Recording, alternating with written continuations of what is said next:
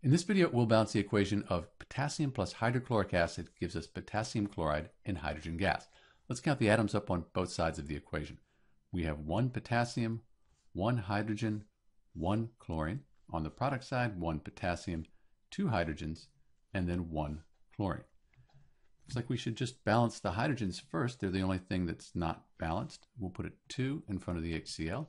So the 1 times the 2, that gives us 2 hydrogens. Those are balanced. But the 2 applies to everything. So 1 times 2 for the chlorines. Now we have 2 chlorines. Let's balance the chlorines. The only way we can do that is put a coefficient of 2 in front of the KCl.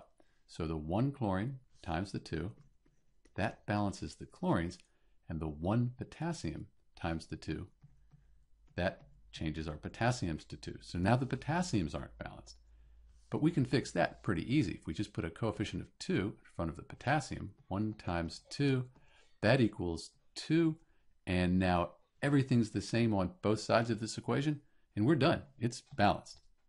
This is Dr. B with the balanced equation for K plus HCl yields KCl plus H2. Thanks for watching.